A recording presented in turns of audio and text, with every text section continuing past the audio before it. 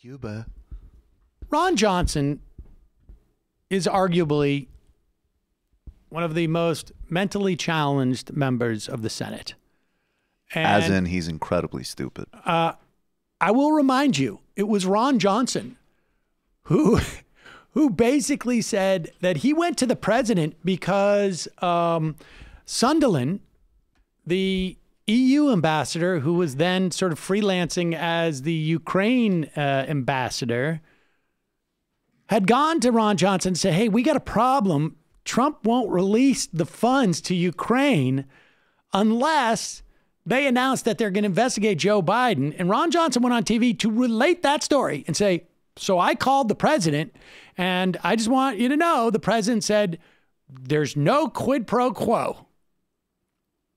Without realizing that Ron Johnson was actually backing up the testimony before Gordon Sondland actually testified that the ambassador to the EU was told there's a quid pro quo, just not in so many words. And then he realized, like, oh, I got to backtrack from that. That came out wrong.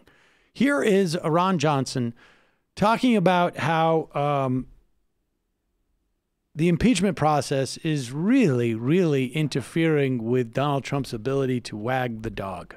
I like this idea of this hanging out over him during an election.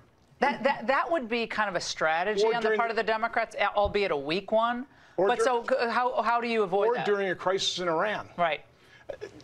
Laura, there's been so much damage already been done to this country because of this. You know, the fact that now any future president will have a hard time having a candid conversation with another world leader because we've exposed these transcripts. And of course, within 2 weeks of this president taking office, conversations between world leaders were leaked.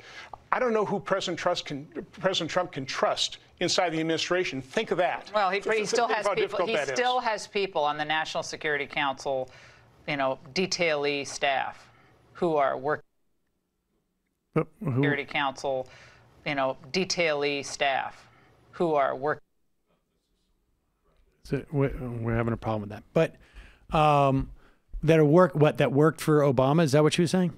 No, I think he's still saying that he still has some people that maybe he can rely on inside the staff level. Here's the amazing thing about what Ron Johnson's saying here. One, a crisis of Donald Trump's making is what is problematic. Here, go ahead, pull this up. Inside the administration, think of that. Well, he still has people. He still has people on the National Security Council, you know, detailee staff who are working against his policies. Burrowed in right now. They're there. You take a look at the news stories that came out after the missile attack against General Soleimani. And yeah, there's still people leaking inside the administration trying to undermine his policies. What's amazing about this is that here is Ron Johnson saying, like, how can you have this impeachment when Donald Trump is trying to create a crisis in Iran? It is like that it's too much on Donald Trump's plate. And then on top of that, like, I want to remind people, one of the big selling points of Donald Trump was that he is a businessman. He only gets the best people. Do we remember that? Only the best people. Oh, yeah.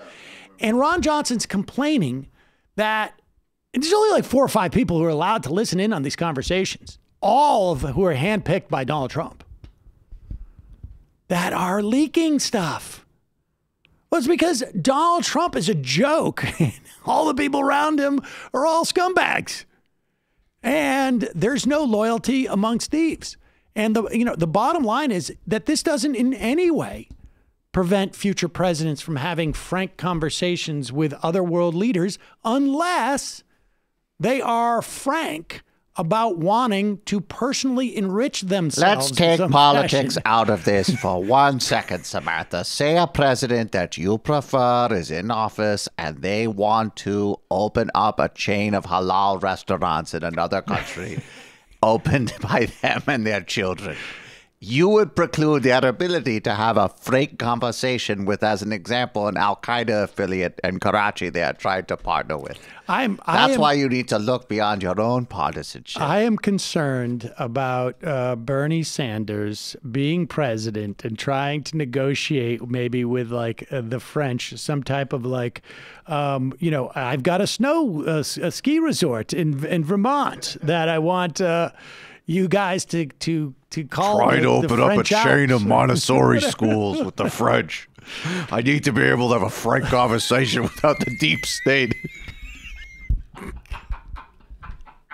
God. Arts education for people who come from abused backgrounds. And if I can't have a secret conversation with the German Social Democrats about it, the deep state is won.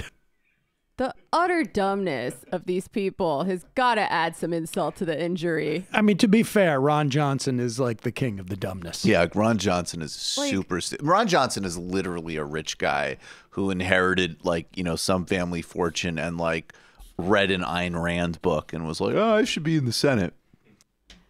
Like Soleimani, good or bad, was an objectively impressive person. And to get murked by people like this is got to be the worst end you could possibly meet. I don't know. I didn't meet him. I wouldn't necessarily call him impressive. I wasn't impressed by him. I'm not impressed by many people. So maybe. I just think it's funny that Ron Johnson, each point he brings up this was something that Trump brought upon himself. We can't do future diplomacy because these transcripts were released. Who released these transcripts? It was the White House. Exactly. He released the transcripts.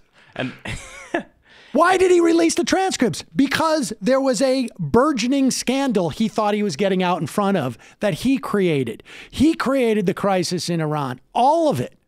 All of it. In fact, it was Ron Johnson who precipitated the release of those transcripts because he went on and was too stupid to realize that he was in the middle of blowing the lid off the entire scandal. And I will say, taking the word impressive out of it, if we don't want to use that word, Ron Johnson or Donald Trump could not handle General Soleimani's schedule for more than a half an hour. That may be the Ron Johnson would be like, right, General Johnson just leaked intel from Quds operations by accident across the entire Middle East again. Just a comical mismatch. Donald Trump would have a cardiac arrest walking up the hills to meet with people. Right. But let me put it this way. Look, Bob Kerry, former senator from Nebraska. Not impressive. Not impressive, despite the fact that he also was involved in a lot of he was not a strategist, war crimes. And so I just they're walking up the hills, right? And Trump's like, a lot of people are going to meet with the Kurds soon to organize an insurgency, but a lot of people think that Robin Givens left Mike Tyson for Brad Pitt. It's not true. Left him for me.